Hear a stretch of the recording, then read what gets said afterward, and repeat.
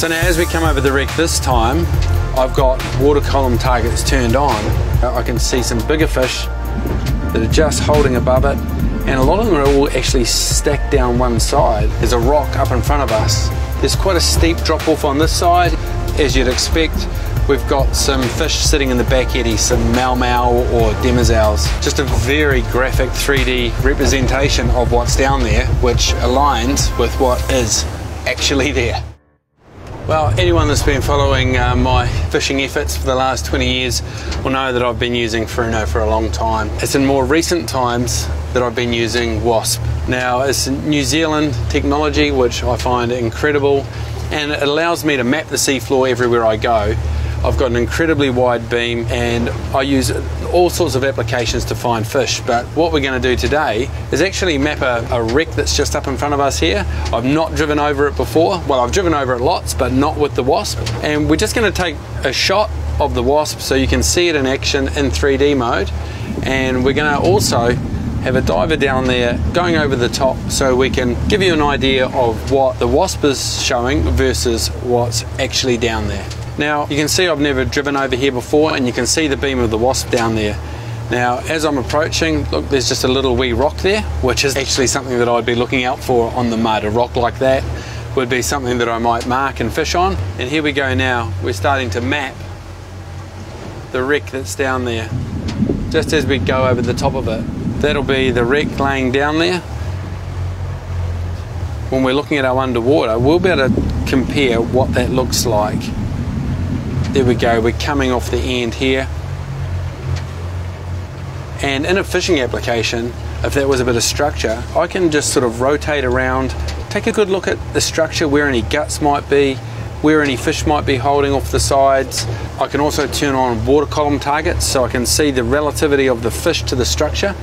And just having this view just gives me such a better understanding of what I'm working with underneath me versus just a straight out 2D view.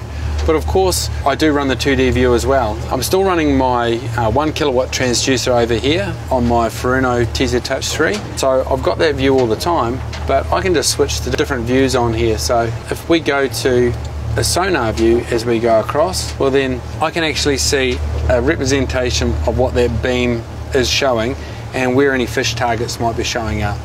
So as I come back across it again this time, but we've got my sonar view, we'll actually be able to see the structure and the relative distance to the fish. So now as we come over the wreck this time, I've got water column targets turned on. Now what I can do as I turn it on is I can adjust the color erase, and I can turn that up, and just with my experience using this, I know that if I get to minus 43 decibel, that's going to tune out any of the smaller bait fish. I don't want to be marking jellyfish or any other stuff. It will mark them, but I'm going to tune them out because I'm interested in what bigger fish are holding on the structure, like snapper and kingfish. As we come over this time, you can see I've got bait fish over here on this screen, but none of them are showing as targets. And it's now that I get onto the structure, I can see some bigger fish that are just holding above it, and a lot of them are all actually stacked down one side. It looks like the fish are all holding out this side, the larger fish, whereas the small fish, well, you know, you could be sucked into fishing the wrong sort of targets. Now if I'm going to be fishing this, which I'm not, I'd be fishing on that side of the structure because it's very graphic there where those fish are holding. So now this time we're just coming up to a bit of a shallower rock here. We're sort of in 10-11 meters of water, sort of a rubbly, rocky sort of bottom, relatively flat. There's a rock up in front of us. And just as I come up here and run up over the side of it, we're going to be able to get a look at the shape of the rock. And we're just coming up and over now. I can see that my beam's just sort of running down that side there. And you can see if I zoom in, there's quite a steep drop off on this side, and depending on the current angle, that would be a good place to look for fish if you've got a nice sharp edge. And just as I come off the back here, as you'd expect, we've got some fish sitting in the back eddy, some mau mau or demoiselles.